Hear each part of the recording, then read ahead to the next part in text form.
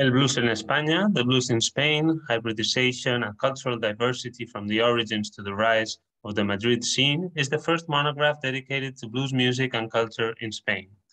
The book examines the historical reception of the blues along with jazz and rock cultures, as well as the construction of a specialized music scene. It goes back to the early 20th century and traces the key role of blues as a connective form of popular music and foreign modernity within Franco's dictatorship. It also investigates the crystallization of an autonomous blues scene established since the 1980s. Research about the national framework leads to a detailed analysis of the Madrid blues scene, closely investigated through ethnographic techniques such as participant observation, interviews, recordings, and mapping.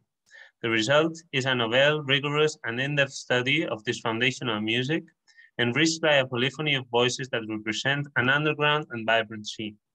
The blues in Spain reveals traces, sounds, values, and images that have been woven into the country's diverse cultural fabric, media, and identity within a globalized